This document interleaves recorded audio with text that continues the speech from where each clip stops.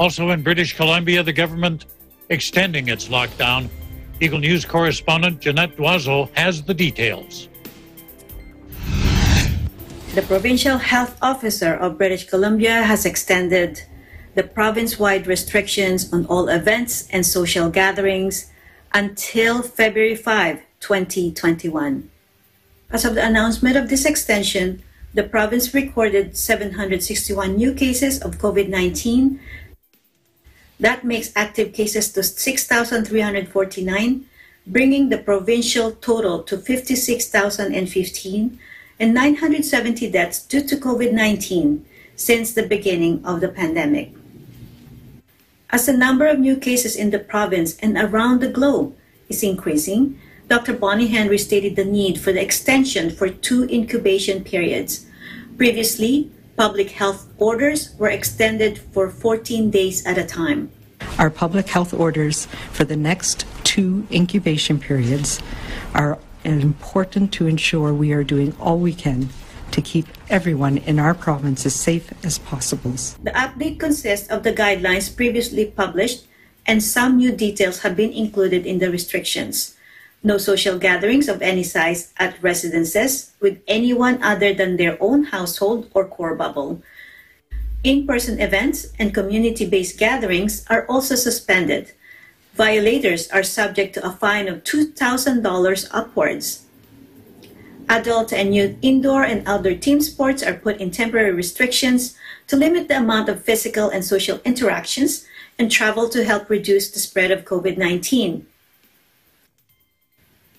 Regarding the mandatory use of face coverings in indoor public spaces, which was effective since November 24, 2020, face shields alone is not allowed as it has an opening below the mouth. There has been some changes as well in the policy with regards to long-term care facilities, including visitations and staffing.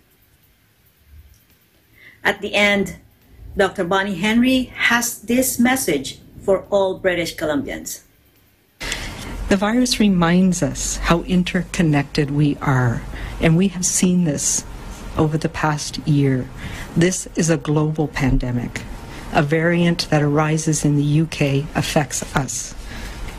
Surges in Quebec, in Ontario, in our neighbors in Washington State and Alberta affect us.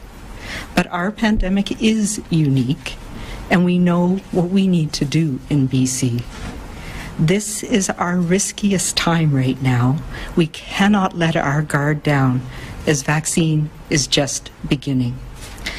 Right now, I want everybody to reach out virtually to support each other. We need to protect our seniors and elders even as we're moving along with our immunization program. But it's a time for each of us to commit to our own individual heroism, young and old. And I know we can do this. We can do this because it makes a difference for our family, for our community, and for our province. It's compassion and understanding that we need now to get us through these dark days. We need to continue to be kind to each other.